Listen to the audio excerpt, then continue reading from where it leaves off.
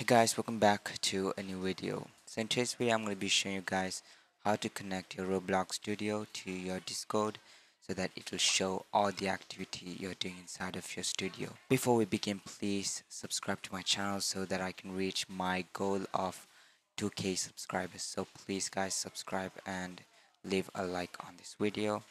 Anyways, let's begin. So our credit goes to him right here. I don't know how to pronounce his name, but all credit goes to him. Studio Presence, that's what this plugin is called. And I'm going to be showing you how to install this. And as always, I'll leave a link in the description for everything you see here. So let's start with the first link, which is going to be this GitHub. So inside this GitHub, there's three zip files, and you should only download one of them, which supports your system. So mine is a Windows system, so that I'm going to go with the Windows one. But if you have a Mac OS, please go with the Mac OS one, or Linux if you have a Linux. So now let me just click on it and it will start downloading. So when it's downloaded, this which you'll have.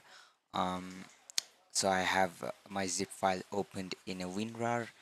So if you have any other type of zip applications, you can use that as well, but I'm going to be using WinRAR in our case, and I'm gonna click on this and extract it. So click on extract and extract it anywhere you can find easily.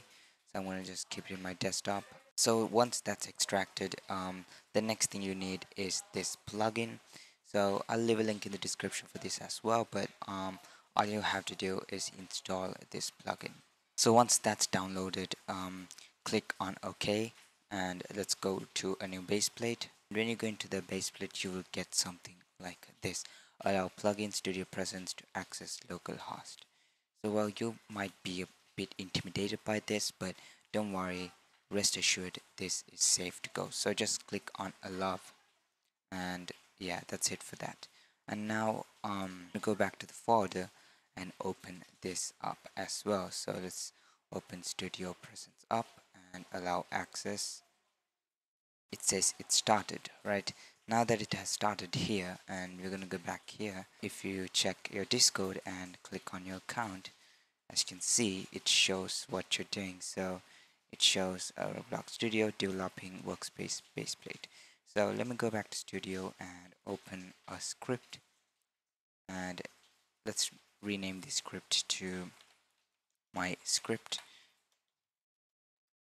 And now let's go back to Discord, and as you can see, it says editing my script 2 lines workspace baseplate.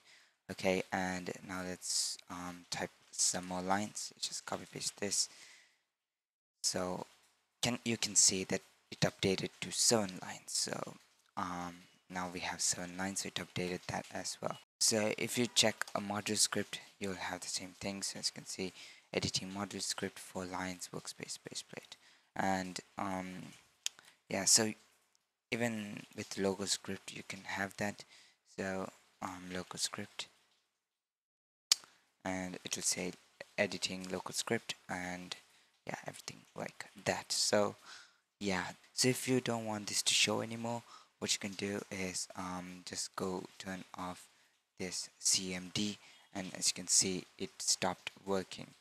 So yeah, that's it for today guys, and I hope you enjoyed this video.